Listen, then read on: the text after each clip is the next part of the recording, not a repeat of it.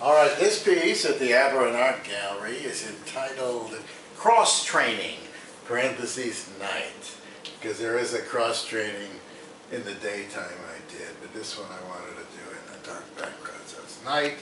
We're at the track.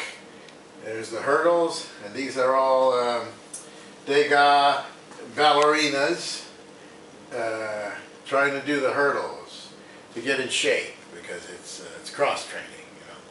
So they go at night, no one can see them, so it's okay. They're not very good. They brought the violinist is here. Yeah, and that's the master, the ballet teacher, coach. He's there. Anyway, they're from various Degas paintings. They're all Degas dancers.